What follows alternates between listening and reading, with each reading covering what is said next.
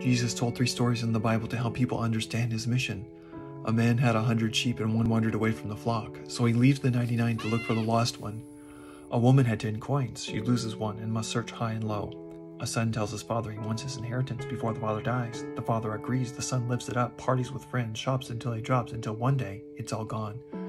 The lost sheep was lured by the temptations of the world that took her away from the safety of the believers until she was so caught in the brambles that she despaired. God is looking for you. The lost coin is that person driven away by the believer because of some careless moment. Believers, be careful and reconnect with the lost. The son willfully leaves the safety of home and thinks there is happiness in the temporal pleasures of this world, only to find they lead to destruction. The mission of Jesus: search for the lost, revive the careless ones, and to be ever waiting for the one who decides to come home. Are you lost and need a Savior? Are you careless and need a wake-up call?